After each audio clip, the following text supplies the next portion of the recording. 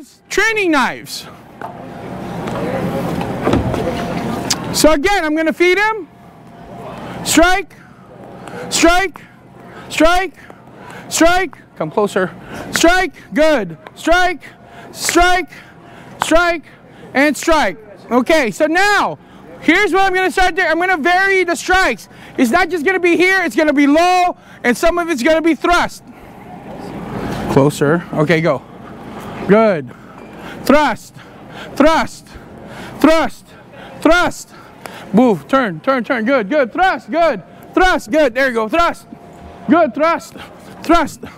Good. Thrust, thrust. Good. As you can see now, the movement is more dynamic, yes? Single.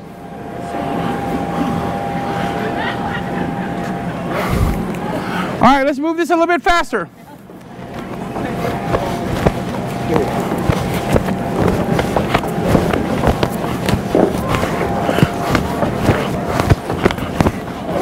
Your glasses are gone.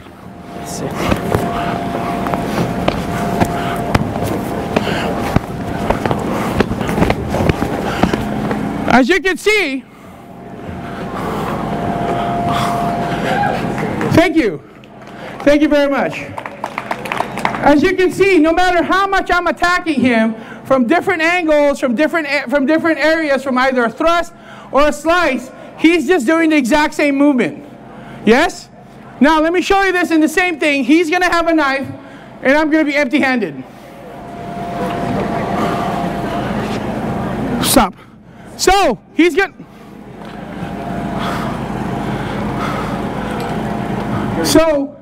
to attack me and I'm going to stop him. Ready? Go. And he's done. Thank you very much. We're Filipino Martial Arts School. We're over there. We'll see you guys. We're there all day.